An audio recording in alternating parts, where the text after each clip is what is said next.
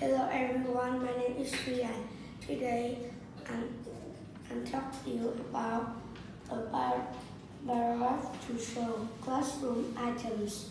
The classroom items are notebooks, rulers, eraser, and pencils.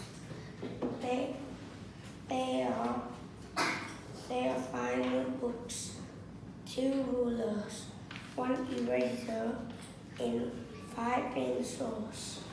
The number of notebooks and pencils are the practice.